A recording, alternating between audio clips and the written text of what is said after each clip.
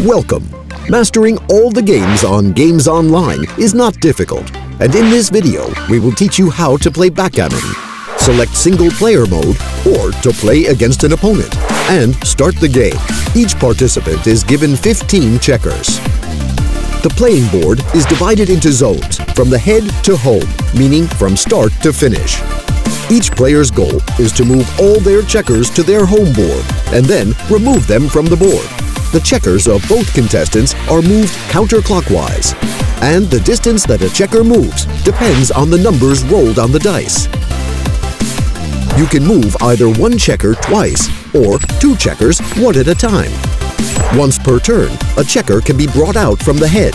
Exceptions are rare. When doubles are rolled, the move is made not 2, but 4 times. It is not permitted to move onto a point that has the opponent's checkers on it. Therefore, a bridge of a row of checkers makes the move impossible until the path is open again and the required number is rolled on the dice. When all the checkers are on the home board, you can start removing them from the board.